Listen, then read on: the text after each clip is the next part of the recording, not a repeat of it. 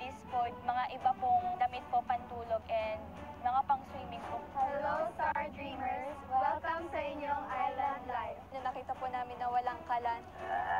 Nahirapan po talaga kami sa paggawa ng apoy kasi nga po, mahina po yung arms namin. Kailangan po kasi siyang i-force para po magsindi siya. At ngayong gabi, haharap ang Girl Stardreamers sa first challenge bilang isang grupo.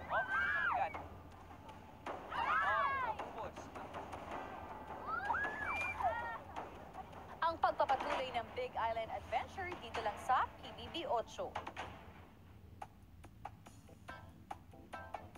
Sa pagpapatuloy ng Island Adventure ng Stardreamers, si Shami patuloy pa rin sa paggawa ng apoy.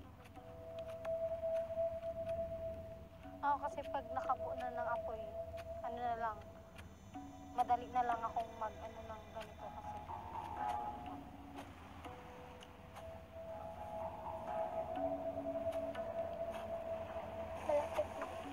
Ilang sandali pa, Okay na, yan. Kahoy. Wait lang, ako yung naka-paapoy. Yung diskarte ko po is, lagyan lang siya ng cotton, tapos, gaganon mo lang siya ng malakas.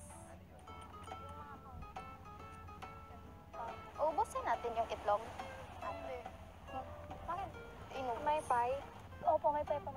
Pag nakabuo na tayo ng apoy, madali na lang yun sa akin kasi sanay naman po ako magatong po kasi kadalasan ginagawa ko po sa bahay. Tayan niyo muna yung tubig. Okay na. Yan na. ilang saglit pa ay nagsimula ng magluto ang apat.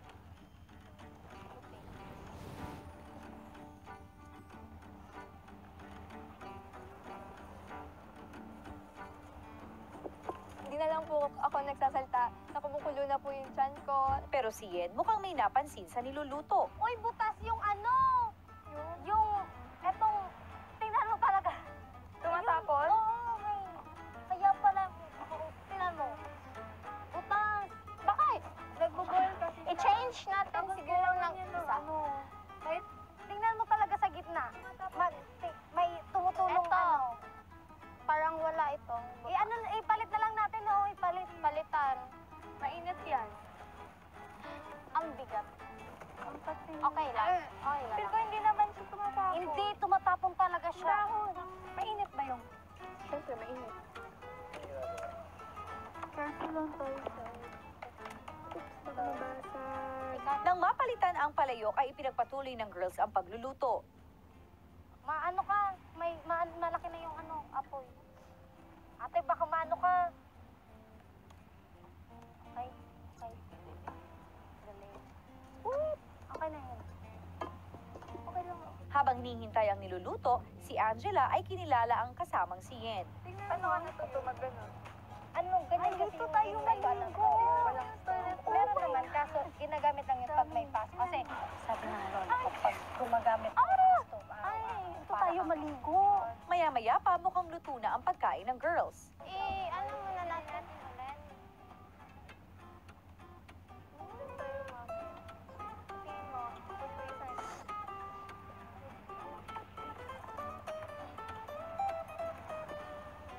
Eto. Okay na yan. Hindi, wait lang. Ayusin muna natin yung itlog. Habang kumakain ng girls, Sobrang sarap ng luto niya. matagal yung itlog. Yung itlog, Nag-crack siya kasi. fried chicken to. Tapos yan, sa'yo. Ano yan? Itik to, Bata itik. yan. Akin, lechon na lang siguro. Lechon. Pero itlog. Imagine. Inisip po namin na kung iyon lang po yung food namin for this day. So wala na po kami kakainin mamaya kung uubusin na po namin siya lahat. So tigil-tigil sa po muna kami itlog. Then in-standby po namin yung natitira pang apat na itlog. matapos kumain, si Yen Ilagay na natin yung ayun dito. Ilalagay yun. Ayun, oo.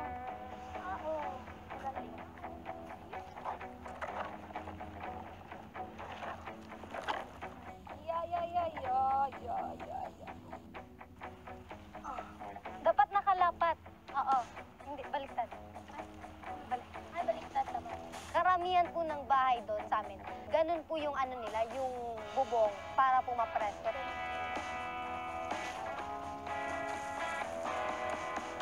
Ang ganda, ang galing ng ano, idea. It's very delicate. Delicate. Yeah. Very delikado. Nang mabuo ang silong, ang girls ay nag-ayos muna ng kanilang gamit. Kanina yung pagkuha ko nito, diretso talaga. No, kahit ano, hindi ko talaga alam na ilalagay pa lang muna sa ano, sa bag. Oo, basta lang talaga ako kuha eh. Hindi ko na nga alam po ano dinadampot ko. Buhangin ako agad. Oo. Habang nagpapahinga ang apat, maya-maya pa ay dumating na rin sa isla ang iba pang Stardreamers. Ano naman nila? Ganda naman nila. Naka-outfit. Bakit sila ano? Naka-casual. Oo, tapos ako. Tapos tayo haggard. Feeling ko haggard na tangkali. So, nagkakwentuhan po kami, nag-ayos po kami ng gamit, then bigla-bigla po may dumakating na bangka. So, yung bangka na po na yon is nakasakay po yung apat na Stardreamers pa. Ay, ang sakit. Hi po! Hi! Oh my God, she's so Angela. Angela. Hello po. Leja. Shami. Hello po. So pretty. Narcy. Sobrang natuwa po ako kasi nakakilala po ako ng bagong Stardreamers po. Ganda.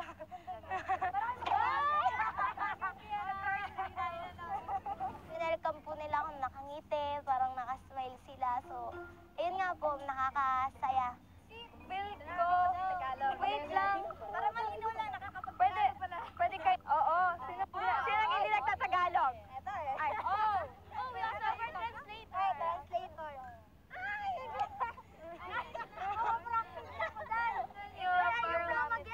Australia. Mali pala yung accent. Australia. Australia. Australia. She's the translator. She is an expert. Ayaw mo yan. What are you gonna talking? Are you... How can I understand Tagalog?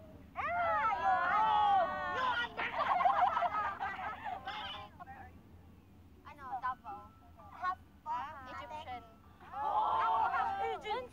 Doon ka! Sa side na yun kasi mga... Yan, she's super funny po, and super friendly. We bonded very quickly po, and very easily. If you don't understand what he is saying, then Yan at Narcy. Anyari? Taga saan ka? ano po? San Pablo, Laguna po. Laguna. Ilan taon ka na? 13 po. 13? Ang Ilang taon ka na po? Bata. 14. 16 ako. 14? Ano ba yung matanggat sa 5 at 4? Ikaw ate? 17. Ikaw ate? Pero as time pass by naman po, I know po na lahat po may magkiklik po yung attitudes po. Kasi po kahit ngayon pa lang, parang sobrang close na po namin. Mababata niyo naman.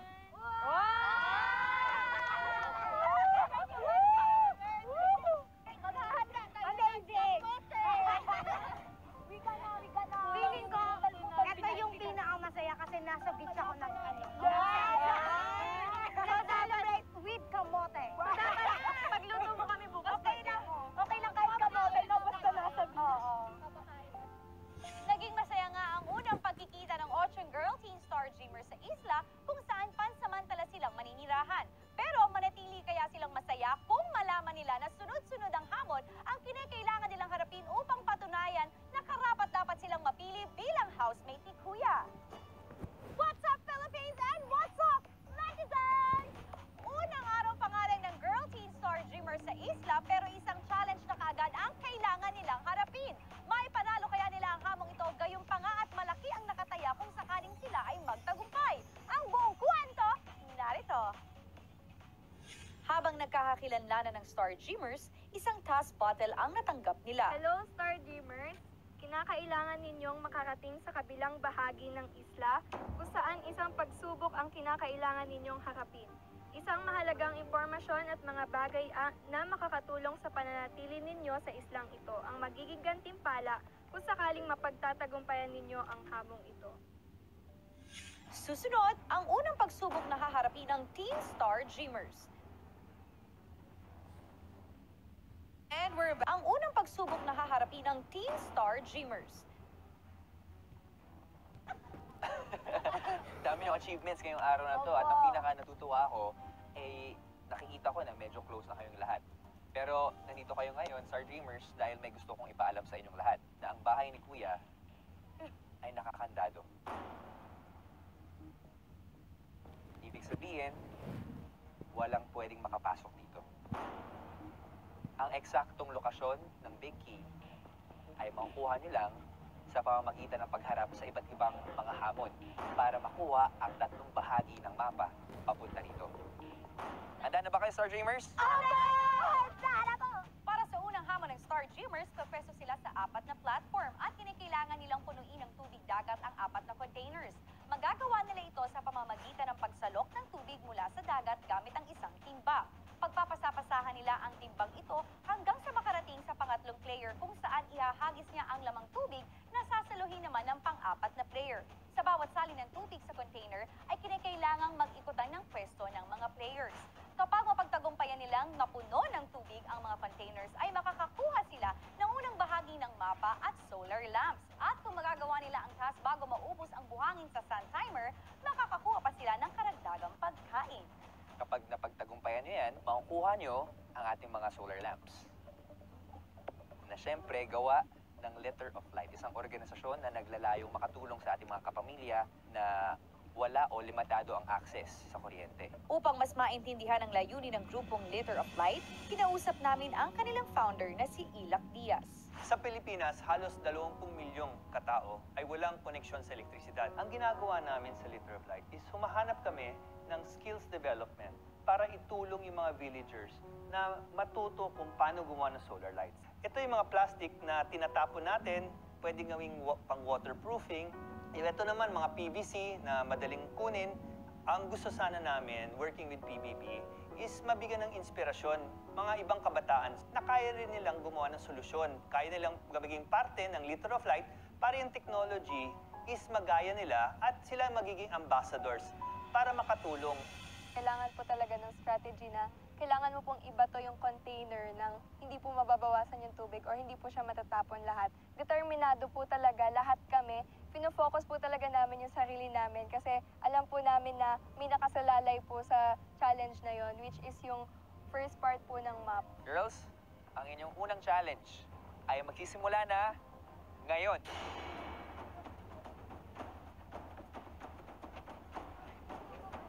Pwede mong damihan ang pagkuha ng tubig.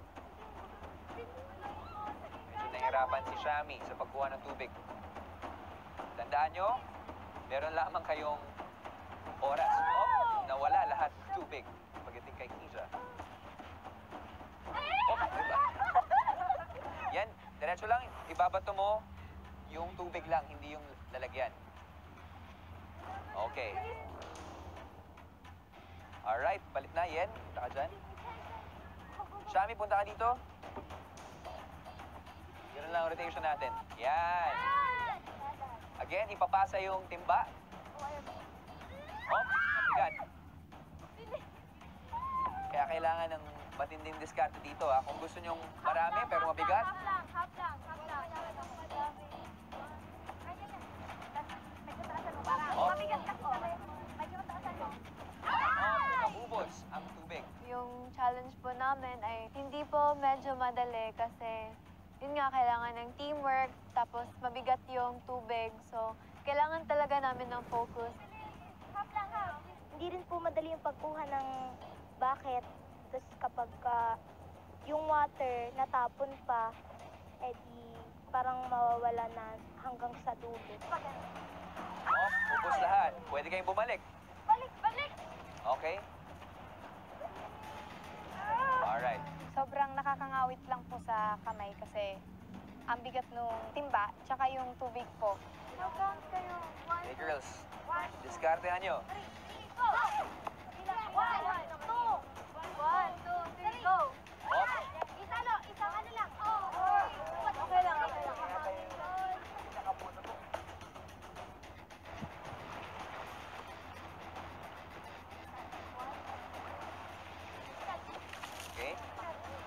nakikita nila at nakuha ng diskarte. Ilang minuto na ang nakalipas pero kaunting tubig pa lang ang nailalagay sa unang container.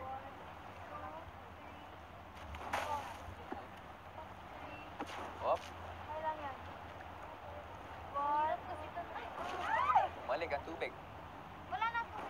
Yung pagtapon ng tubig, masyadong maraming babawas dun sa timba. Sagad ka sa medyo tubig. Yung rotation po, very challenging po kasi may iba po kasi yung mahina sa doon na taas po, hindi po nakakuha ng tubig. Balik ka dito. Like this, like this. Straight, straight, straight. Hawak mo yung hawak mo. Straight. One, two, three, go! Power pa lang. Okay lang yan, okay lang yan. Kahit hirap sa pagpasa, pinagpatuloy pa rin ni Narcy at Ashley ang pagsali ng tubig. Yung ano lang. Ganon. Op. Okay, next. Maya-maya ay isang anunsyo ang ibinigay sa mga Stardreamers. Sa puntong ito, medyo alam nyo na kung sino yung kayang dumiskarte sa ating challenge. Kaya piliin nyo na yung 4 na Stardreamer na maggagawa ng challenge na to. Sino yung gusto nyo 4 na gagawa? Ayan.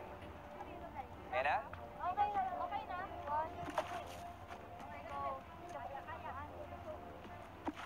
Si Gwen, si Sheena, at si Angela.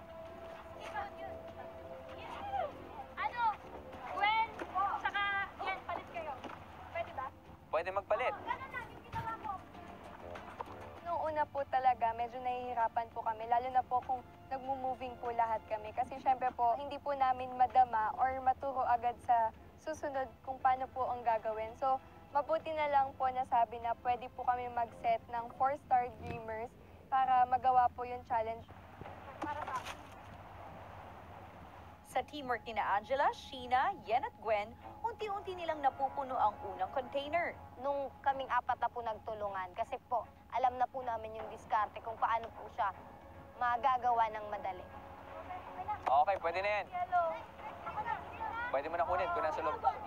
Alright, tapos na ang first container. Nang mapuno ang first container ay pumalit si Narcy. Go, go, go. Apo, straight lang. Straight. 1, 2, 3. Kayo man bilang Ang konti lang po ng tulong is si Narcy po, medyo maliit po siya. So maliit din po yung arms niya. So hindi niya po ma-throw or hindi niya po agad masalo kasi nga po nagiging problema din po namin na medyo maliit siya. Okay.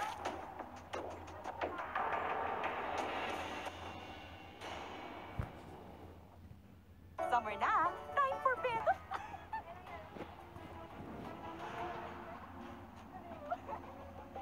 Ngunit si Narcy hirap sa pagsali ng tubig kaya agad siyang pinalitan ni Angela. Si Narcy po kasi, nasabihan ko na lang po agad siya na, Narcy, pasaba ko mamaya ah. Kasi po yung time din po is umaandar.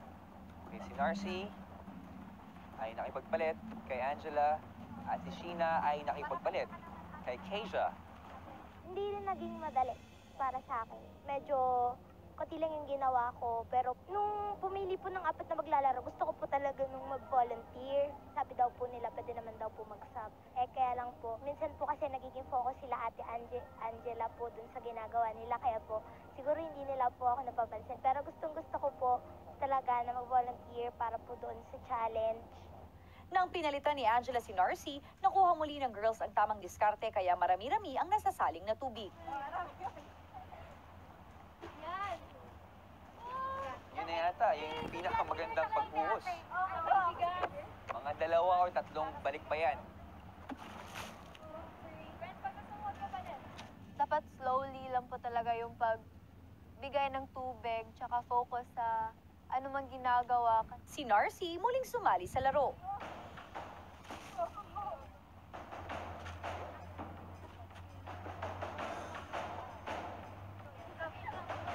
Si Narcy kapansin-pansin na mas maayos na rin magsali ng tubig. Kaya naman malapit na rin nilang mapuno ang ikalawang container.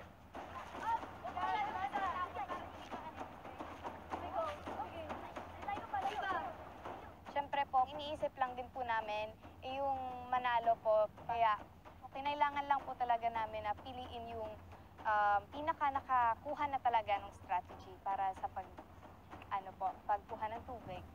Sa ikatlong container ay sina Angela, Gwen, Yen at Sheena ang nagpasahan. Magandang pasa. Yun na yata yung pinaka-smooth na nakita ko. Muli namang naging tigasalo si Keisha.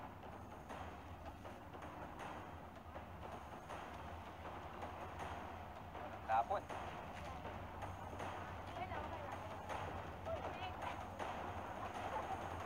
Dahil may diskarte na ang apat, naging madali para sa kanila ang pagpuno ng third container. Okay na yan, okay. Stardreamers, huling container na.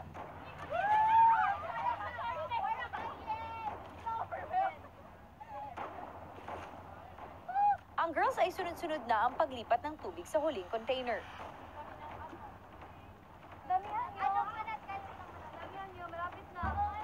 Concern sa oras, ha? Mas maraming tubig, mas mahirap. Ngunit kahit mabilis ang apat na girls sa paglipat ng tubig, mabilis ring nauubos ang kanilang oras. Konting-konti na lang talaga yung buhangin dito. Siguro, meron na lamang kayong 10 minutes left to go. Ashley at Angela nagpalit na naman. Very challenging po yung part ko kasi ako po yung nagkukuha ng tubig. Ako po yung nag-a-adjust kung saan po pupunta yung tubig. Hanggang sa kaunti na lamang ang natitira sa hourglass timer ng Stardreamers. Yung time din po is umaandar. So, kailangan po talaga namin ng matinding strategy and matinding makikisama po.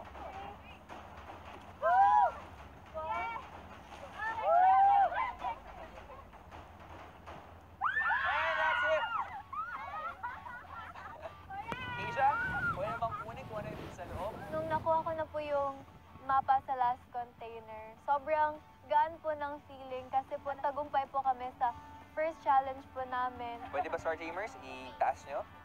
Team Stardreamers, para sa challenge na to, nakuha nyo ang 3 laps, ang unang bahagi ng mapa at lahat ng mga pagkaya to.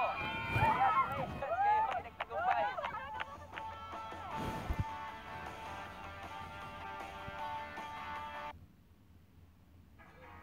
Nakakainis, wala talagang countdown.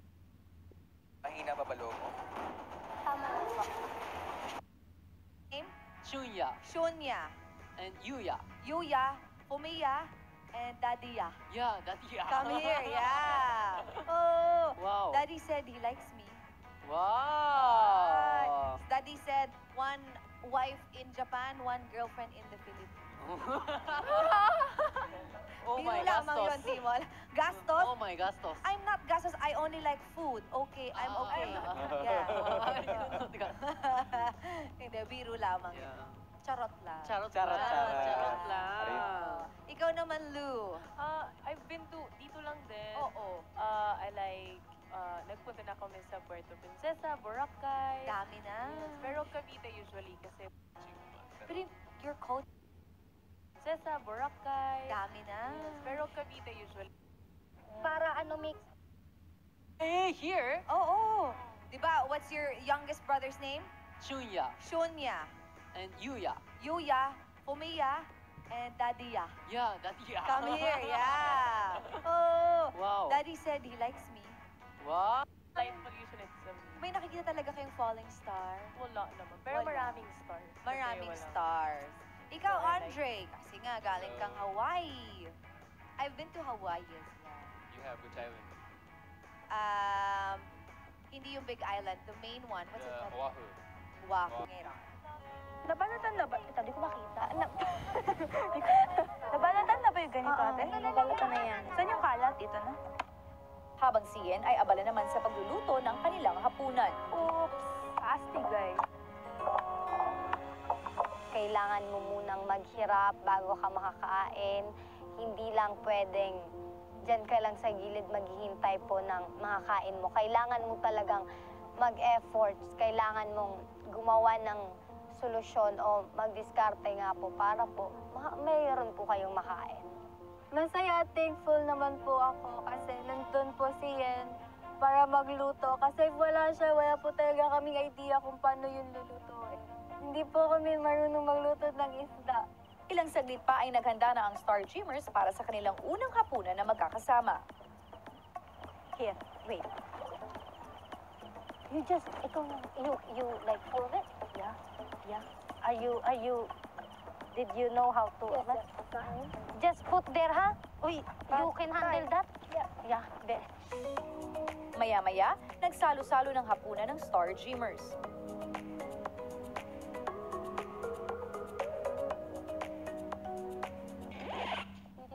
Kailan natin yung tineklaman chanding niya?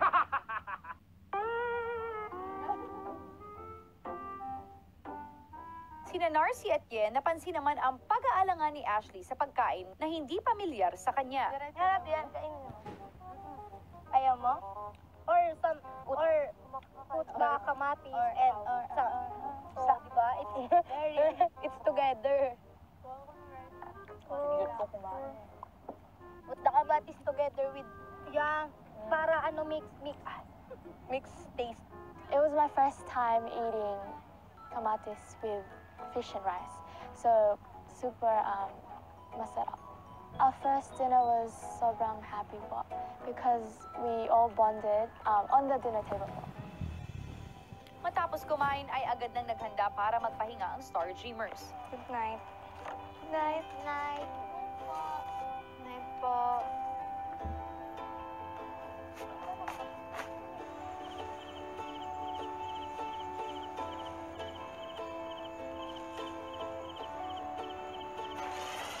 Abangan bukas, mas matindi at mas mapanghamong pagsubok ang kakaharapin ng ating girl teen Stardreamers. Sino sa inyo ang may pinakamalakas na loob? 1, 2, 3. Mahina pa ba loob mo? Tama po. At abangan rin ang 8 kabataang lalaki na ating kikilalanin. Lahat ng yan dito sa PBB OTSO.